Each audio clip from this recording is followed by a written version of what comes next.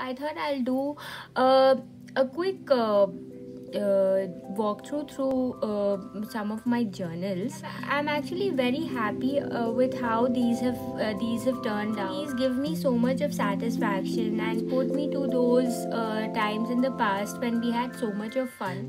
These consist of 120 GSM paper, and then the cover illustration was something that I'd done last year, and I had a couple of these still in my inventory. And a lot of us have started dabbling into art with all the time that they can spend, and I thought that these would make special gifts during the lockdown. The journals that I create are meant to be very functional. It should be used a lot. Like, you have to look through what you've through the pages that you've completed, and that should inspire to make your next page.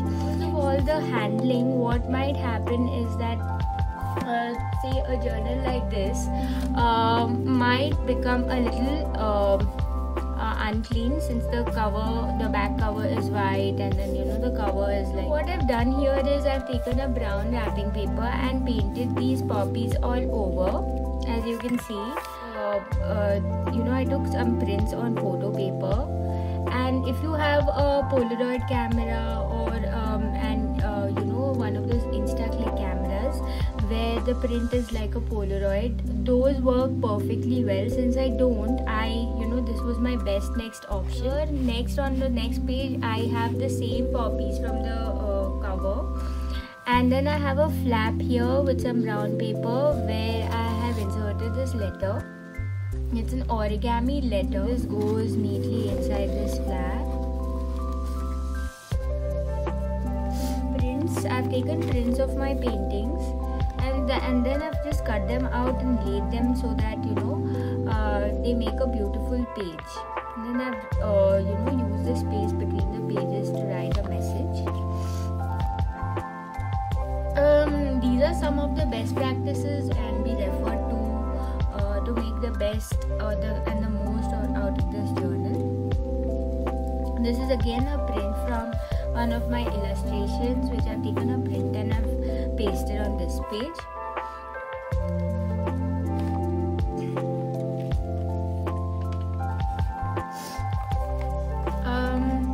So here I've done something really cute. I love doing these. So what I've done is I've cut out a piece of brown paper. So inside I have a cute little note for my friend. And here, so a bit of background about my friends. So when I was doing my MBA, eventually they were all married. So then it's like a bonus for me that my roommate and my best friend are both married. So this note over here is for my friend. So I have a cute little pocket here. Frankly, I was bored of making just the name tags like so. So I made a cute pocket here, and there's a tag with the name of my friend, and there's a note for him inside. This is an artwork I had done on a flight when I was going home from the packaging of the sandwich that I ordered on flight. Since it's my friend's birthday, this makes so much sense. So these are the only pages that I filled. For this journal, for my friend, I have not really filled the whole journal with prompts or with calendars or things to do. But I surely hope that my friend will find this super inspiring, and that she will take to journal to see her dreams and her visions for her own life materialize as a result of them being in the journal. So I am going to move on to this next journal that I have. So this is for an aunt. Just before the COVID pandemic started, I had been fortunate to have spent some time with them. This journal starts with some pictures from the time that we spent earlier this year. An illustration of the food we had, brunch, the amazing brunch we had in Pizza by the Way.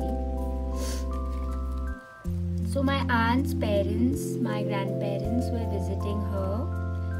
I hope she uses these 2 pages to kind of fill in her version of the time she spent along with us. So similar to my earlier journal, this again has some guidelines and some tips as to how to make most of this journaling experience. I have some inspiration, some songs, some poetry, visual prompts for my aunt and her friend to fill in their stories, their adventures. She has tons and tons of stories and of people she's met, concerts that she's gone to,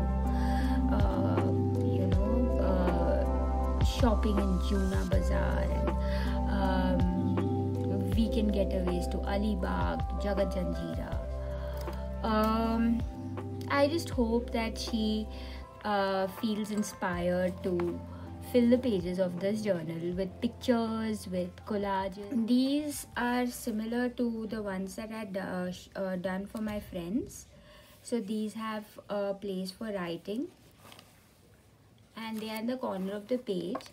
So the idea is that if there's a heading over here, and then if there is text written over here like so, this can obviously be that additional, the extra bit of saucy or the masala of the information that is not written in the text.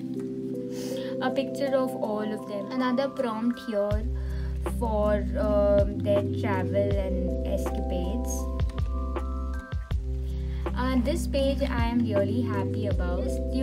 Wish for that they make a list of their favorite songs, that in spite of having so much music, we keep listening to these songs. And somebody long after none of us are here, if they just chance upon this journal, it'll be such an anthropological insight into how people live their life, of young Indians, what sort of music they listen to, where do they go to, what sort of food did they eat. So this next section is all about food, and it's for them to kind of reflect and then think about what are the places that they keep returning to, no matter, and when their parents visit or when their cousins visit, which are the places that they would definitely take them to. So and also stories about how they discovered those places. Here's a small pocket of for my aunt to store any addresses that she gets of people supplying organic grain, anything which maybe there's this artisanal sourdough, somebody who makes this amazing Gruyere cheese in India, and that are really not known as much and not so commercial. And then if she finds out about these things, and then she can always keep those things safe over here. It helps her to be more organized. The next page is just a little bit of inspiration for recipes. This is an illustration that I done early on during the lockdown. I wrote the recipe down. Fun fact, my aunt at first taught me how to make a mean gazpacho soup. Her kitchen is a marvel. It's an architectural marvel. It has everything, it's fully functional, and one must just see to believe how space can be used so beautifully, given that Bombay the spaces are really small.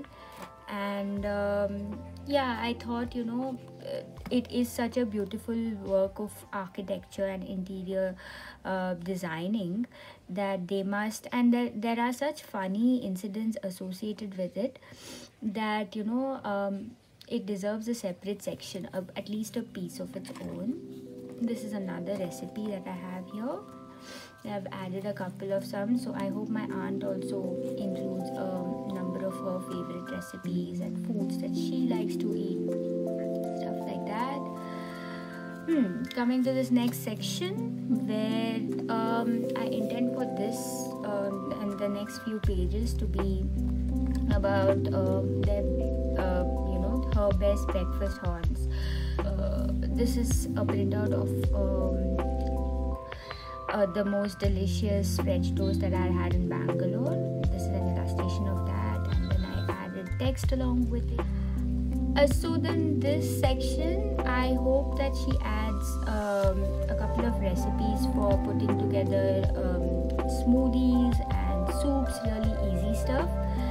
So this next section that I'm working on is intended for fun, friends, family, and hence I've used my artwork that I designed for the letter F, and I intend to basically have sections for travel.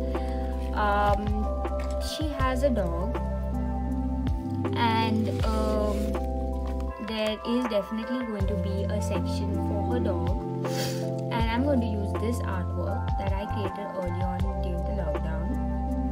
In that section she can add maybe there'll be a flower to keep all the addresses and the numbers of the dog hostels or veterinarians or dog whisperers, or all in one place. It has to have pictures of her and her friends along with her dog, and her dog with her parents and etc. I am sure that there are several other sections that I have missed, and I just hope that there'll be enough pages.